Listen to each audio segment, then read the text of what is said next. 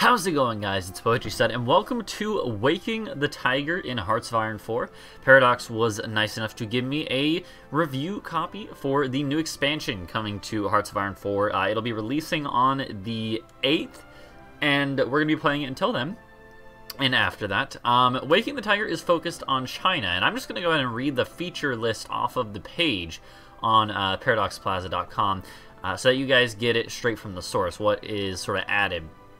So it adds national focus trees for China, for all the Chinese minors and majors, not major, you know what I mean, the bigger countries and the smaller countries.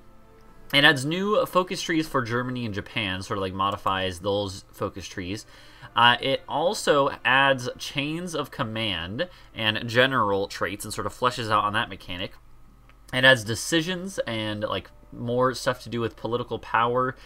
And it also has other stuff like scavenging equipment from the battlefield using volunteer air corps and other things, which I think will be fun to play out. I'm going to go and close that Chrome window I have open now so we can just hop right in. But that gives you sort of an idea what we're going to be doing. And yeah, we are today, I actually did open up a game already just to like look at some stuff.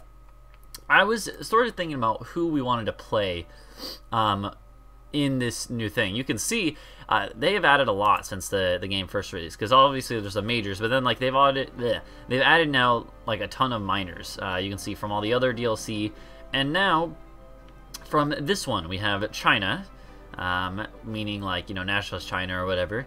So we have China, we have Communist China, we have Manchukuo, Guangxi Click, Yunnan, Shaanxi, I don't know if it's Shaanxi or Shanxi, Shanxi, I'm not sure, and Shibe Sanma. I don't know how the X is pronounced in Chinese, and I know very little about Chinese as a language, so I'm sure I butchered all those pronunciations. You'll have to forgive me.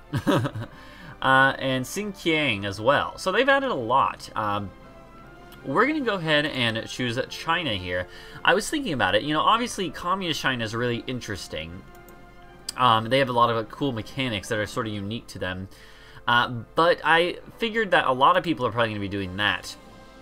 A lot of people are probably going to be doing the Communist China, because I think that is sort of like the most common one to see, the most interesting in a lot of ways. But I don't think, I'd want to do something different. So instead, we're going to play as China, as the, like, you know, main China, Nationalist China. And yeah, so we start non-aligned. We are an authoritarian regime. We are ruled by Chiang Kai-shek. And yeah, as China, we start with army corruption, which is just awful. Look at this. Division attack, 50% down. Division defense, 50% down. Mobilization speed, 30% down. That's awful. Consumer goods. So this is actually one thing they've added. I think this is maybe in the free patch. I'm not sure though, so don't count me on that. But they have added inflation as a mechanic to the game, and I don't know how that works yet. And there's also the 9-power treaty, which is dealing with like the European powers, I believe. We also start with these 3 things. We have or I think these are actually not, I think these are just these aren't 3 things that we start with. These are like main options or main paths. I'm sure I will try Communist China at some point in time. In fact, I might do like a stream, probably, well, so I'm recording this on Saturday on the 3rd. The embargo lifts tomorrow on the 4th, not a whole bunch of time. Maybe tomorrow night, if you're watching this in the morning on Sunday, or like afternoon if you're in Europe. I may stream later tonight, later Sunday, the 4th, as Communist China. There's also, like, I mean, there's all these minors. I don't really think, like, I think, yeah, these ones are sort of just copies from each other. Manchukuo is different, though. They're the one that is the puppet of Japan. That could be really interesting to play as. There's also a way, though, to do this, and I think that in the email I got from Paradox with the code, they said that I think there's like a path you can go as Manchukuo to try and like throw off Japan as your ruler, you know, get rid of them and also take over China. But apparently it's like actually impossible to beat right now, in like numerically impossible to beat in this review patch, and it will be fixed before the release. But apparently that is something And maybe it'd be fun just to try to see if we can break it. But anyways, so the Guangxi clique, Yunnan, Shaanxi, and Shibe Sanma, they all have the same things, which makes sense. I didn't expect them to have completely unique things for everything. But there's also Xinjiang as well, which also has this generic. It's not generic. It's a Chinese one, but the Chinese generic one. But still, it could be fun to do Manchukuo or Communist China, one of those two on stream tonight. Probably I would do Communist China. But yeah, certainly there's quite a few nations to choose to play as. But we're going to be playing as China. And I think part of the reason the other ones don't have main things is because they're peripheral. You know, they weren't as super critical to the success of the the industrial power of China. So they don't have as much unique stuff. So yeah, Manchukuo and Communist China and China are the ones that are really, I think, going to be the interesting ones to play as. And we're going to be doing China. We're going to be playing on regular difficulty. I like how they've added the slider that is very easy to sort of grasp what the difference is going to be at each level. We're going to go Iron Man. We're going to go historical AI focuses. And yeah, so here's our starting. Well, we could look at that once we get in, honestly, but yeah, let's just go and hop right in. Iron Man China. I did this one just to test it out, but didn't even do anything. I just looked at the tree. Oh, I think the volume's a little loud. I'm gonna lower that. Okay. But yeah, so again, I don't know if I might not have mentioned this, but I did receive this review copy from Paradox for free. So if that matters to you, keep that in mind. This is not a review or anything in any sense, but it is, you know, we're looking at it. If you think that I am, if that matters to you, basically, then just, you know, consider yourself notified. So here we are as China. Our capital is Nanjing. We have Beijing up here. That's our farthest north. We have Chongqing here. I think that's how you would say that. I don't know. I don't speak Chinese, so I'm gonna butcher all these names. I'm sure Shanghai is here. So you're gonna have to forgive me for that. So what is going on here at the start? Well, let's look at our national spirits. So you have German military advisors. We have land doctrine research time down because of that. It's really good. The 9-power treaty, which doesn't have any effects. The army corruption, which we need to get rid of. The ineffective bureaucracy. Recruitable population factor minus 35%. Of course, we already have, we still have a ton of manpower, but still, we want to get rid of that. Incompetent officers, daily command power gain multiplier. And this is one thing, that we have command power now. This is something I saw, but I don't actually know how it works. I have to be honest, I haven't been keeping up with the dev diaries as well as I should have been. But I believe that you can, I believe that when you have, fronts and stuff, you can spend command power to sort of, like it says, you sort of boost one-time operations, and it will sort of help out there. I think it's like a, sort of like a bonus you can add at will or something. We will figure that out. We have this big focus tree. I've looked through it a good bit now, just because I wanted to have some idea what's going on. But it's still pretty darn large. I think this might be the largest one that I've played as, at least. I still haven't played all the major powers before in this game. Actually, which ones haven't I played? I played Germany, I played Italy, I've played Britain, I've played France, I've never played the Soviets. I don't think I've ever played the US. I've never played Japan, definitely. So I don't know. But yeah, so let's just look through briefly. This is sort of like our political tree. This is like our army thing. And we definitely want to do this, pretty early on. The army reform. Industry is actually not that big of a thing, because I think a lot of the industry is actually in here. So the foreign investors is something interesting. I noticed this when I was looking through beforehand. You actually get to add off-map civilian factories. So what I'm assuming that means is that that's representing private investors. Which it makes sense that the private investors, they don't care if you lose more land. If they are committed, they're going to be sending you stuff. You're going to have that economic power. even if you lose all your country, you have one province left, you know. So that's kind of cool. It models that aspect. The fact that it's off map and not in other countries is nice too, because it means it's like private investors. It's not part of the public war effort or anything like that, if that makes any sense. So I really like that, but so they're not represented on the map at all. Reach out to France. You can reach out to the British. You can reach out to the Soviet Union, mission to Germany, mission to the US, or collaboration with the Japanese. So there's obviously a lot of choices here. We definitely don't want to do like collaboration with the Japanese because we're going to have to fight them at some point. That's kind of the point of this campaign, is resistance against the Japanese. That's going to be the theme of this campaign. I'm pretty sure, at least. That's what, you know, I'm expecting. And eventually the goal is to sort of get to this point, renegotiate the unequal treaties. Yeah. Huh. We'll see. But yeah, there's a lot of decisions here. So it looks like over here you have like stuff with dealing with Tibet, Mongolia, Korea, and Japan. So that'll be like late game probably once we have actually managed to fend off Japan more.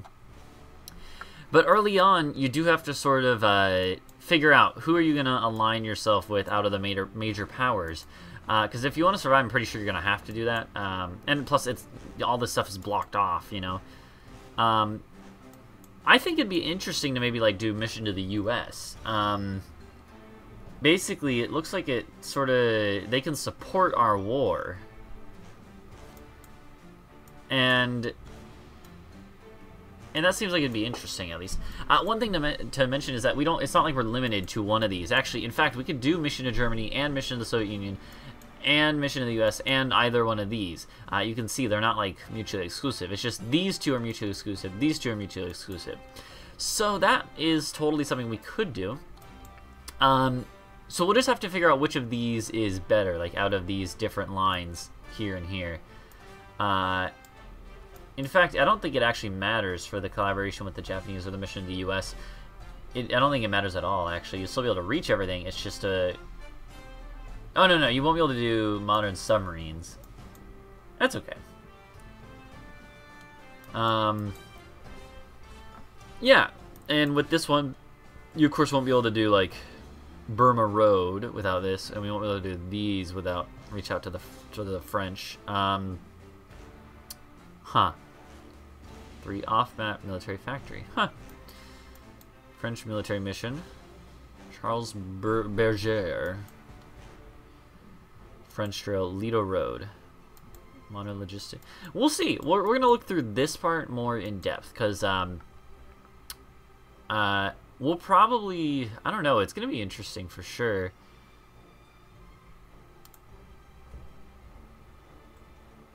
We'll see, because I don't know if we want to focus on this. Really, we'll look through that more as we go. This stuff is not really, there's no really hard choices there. Same here. During with the 3 principles of the people, you get welfare, democracy, and nationalism. You can get all 3 of those. They're not mutually exclusive. Sort of just depends on which order you want to do them in. So it's not like we're going to be really, really blocked off by anything there. But over here, one thing that I'm sort of interested in, this is one decision I would like to sort of maybe discuss right now on video, is nationalism. After you get nationalism, you can either basically go for the United Front, or you can go for conquering the communists. And that's something interesting. Obviously, historically, the United Front is what happened. You had the, you had the United Front that was the communists and nationalist China working together, putting aside their differences, basically putting the Civil War on hold so that you could survive against Japan together.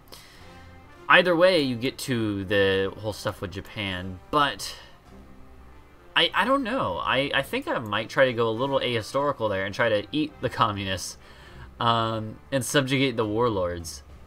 Like, demand their subjugation. I feel like that would be better. More fun. We'll see. We'll see. It could also be fun to have the United Chinese Front and have them all be sort of like working under us, you know, or with us, beside us. We'll see, but let's go ahead and for now focus on our other stuff. We should choose our first one. I mean, I think that the... I think this one's pretty good to start getting to this point where we can do this stuff. But it could also be good to do our industry. No, let's do this for now. Research slot available.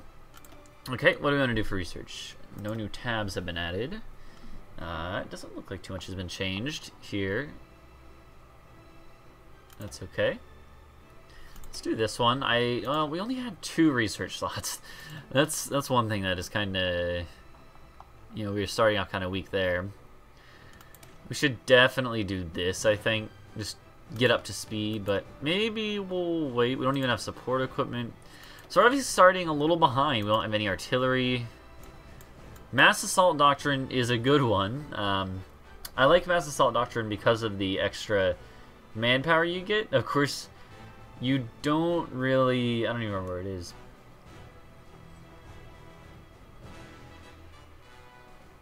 Did they change that? Maybe you don't get that anymore?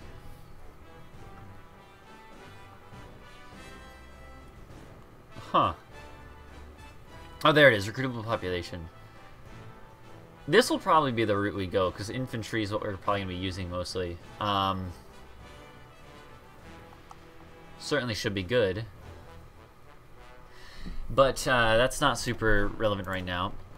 I'm not going to worry about Navy or Air really right now either. We have at least some Air, some fighters researched.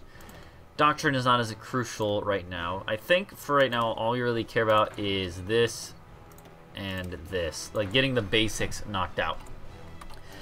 Free civilian factories. We do have some free civilian factory stuff we can do. How many civilian factories do we have? We have 18, and we have a lot using consumer goods. Oh my god, the timer is already up. That's actually crazy. I was not expecting that. That was... okay. Oh, wow, this is new. Yeah, this is the decisions. Okay, so I see. There's also this stability thing as opposed to... well, stability is also a thing. That's like national unity, I'm pretty sure. But then there's also war support now. I don't actually know what the difference is at this point. So these are things we can actually use. These are decisions that we can spend political power on. Interesting. Okay, that's interesting.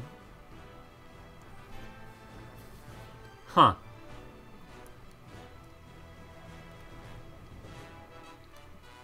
Promises of peace. No. Improve worker conditions. Stability. Institute press censorship. Prospect for resources. Develop Shandong Baoshite. I don't know.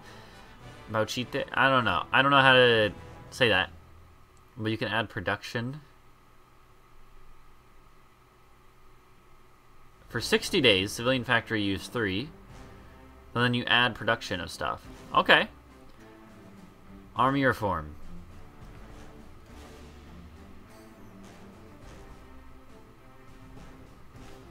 You have to have more than 99 army experience. Complete the focus army reform. Interesting. Okay. Chinese power struggle. Take national leadership.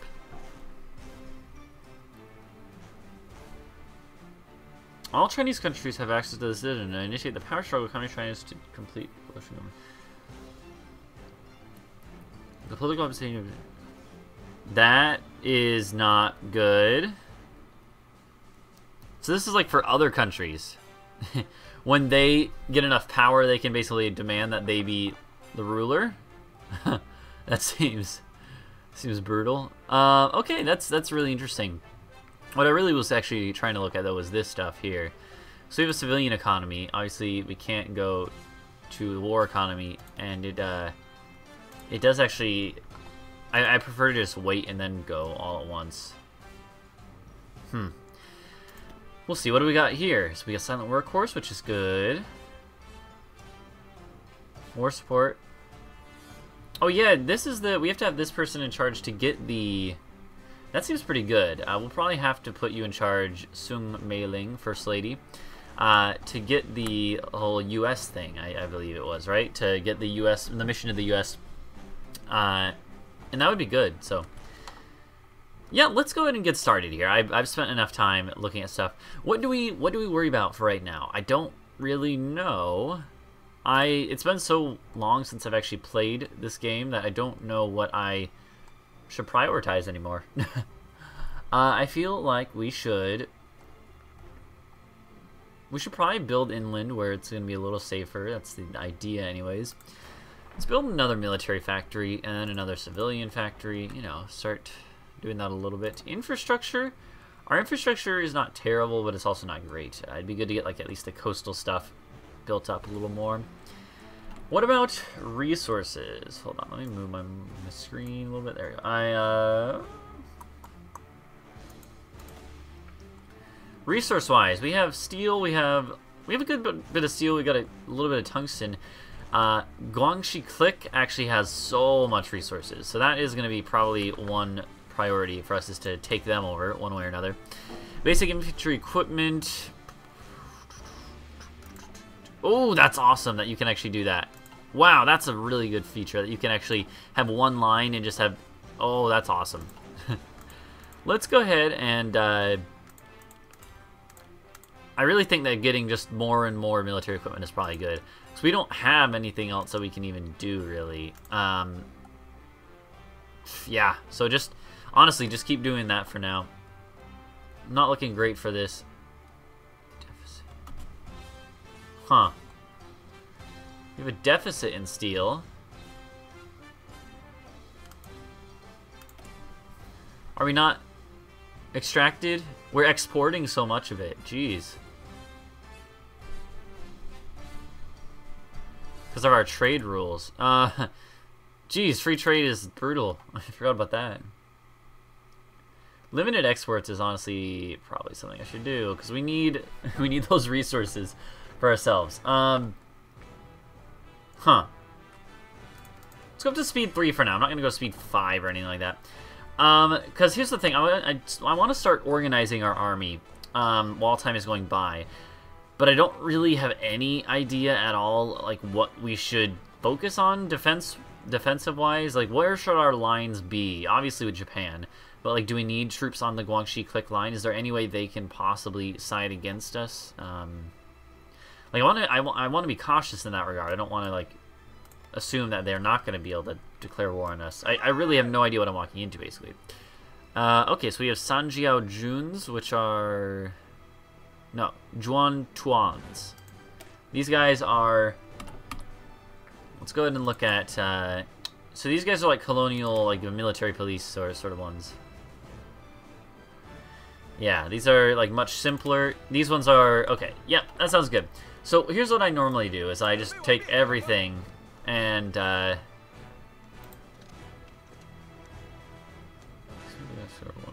just assign it. Yeah, shift.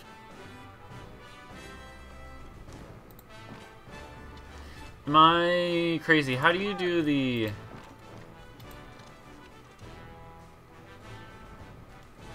Control-Alt-Click to send a ping to allies. How do you do the... See, I haven't played in so long that I don't even remember how to do the... This is terrible. I don't even remember how to do, like, the strategic redeployment. I have played... I played Hearts of Iron 3 fairly recently, and I think I'm actually still, like, in Hearts of Iron 3 mode. Is it Alt? No, that's Battle Plan? I don't know. Oh my god, am I really that out of it? Well, that's something that's interesting. That I'm that out of it. Kind of hard to believe, even. So here, we can create an army, and we can have army groups. Huh, okay. So essentially what I'm thinking is I want to come in here and basically...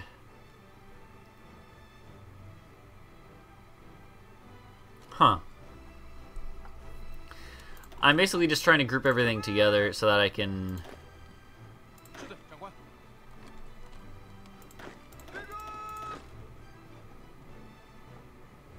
I basically want to just start grouping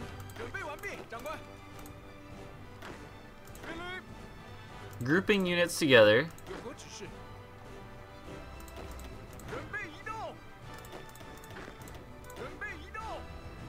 Huh, yeah. So I actually, let's see.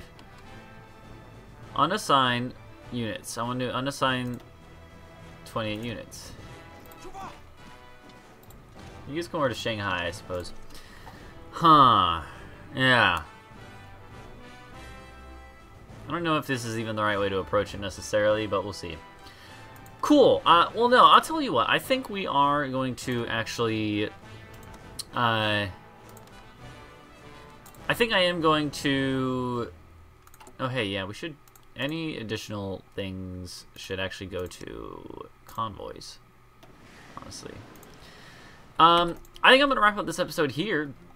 I know we haven't done hardly anything. We've got barely a month in, but that's okay. We have sort of been talking about our options, talking about the expansion itself, and that's good. So we'll come back next episode and continue onwards, and really, we'll probably go up to speed 5 at that point sometime next episode and get going towards the war. So thank you guys for watching. Please go ahead and leave a like and subscribe for more, and I'll see you guys in the next episode. Bye-bye.